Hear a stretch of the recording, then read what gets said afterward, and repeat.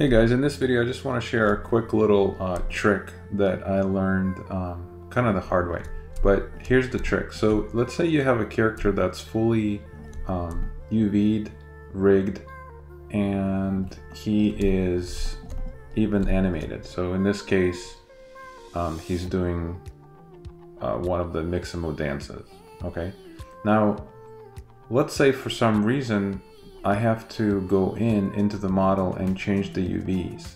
Now normally you always want to do textures and UVs before you do rigging and animation, because later when you export it could create all kinds of problems. But sometimes if you are in the situation when you do have to edit UVs for whatever reason, so in this case when I click on my mesh, right, you can see that in the channel box, the only history I have is the skin cluster, which is the joints driving the mesh, and it's nice and clean.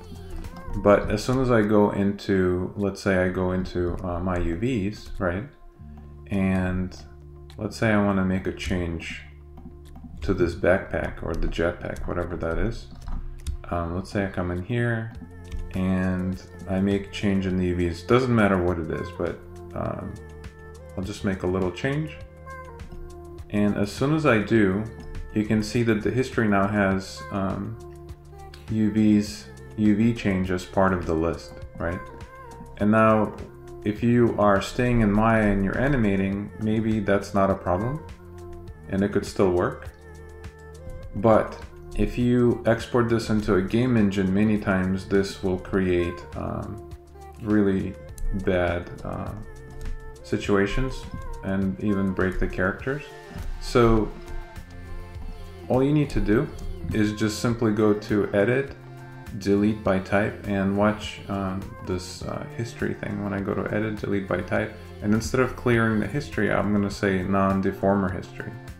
You can see that the change that we did with the UVs was taken out and essentially baked in, right? So now it's no longer part of the history. And now the character is going to act and animate the same way, but if you export it out, it's not going to have that UV information as part of the model. So that's a really huge life-saving trick that you need to keep in mind. Like if you are in production environment and somebody wants to change the UVs really quick, but you already did the rigging and the texturing, don't panic, just simply clear the non-deformer history and you should be good to go. All right, thanks for watching. I'll see you next video.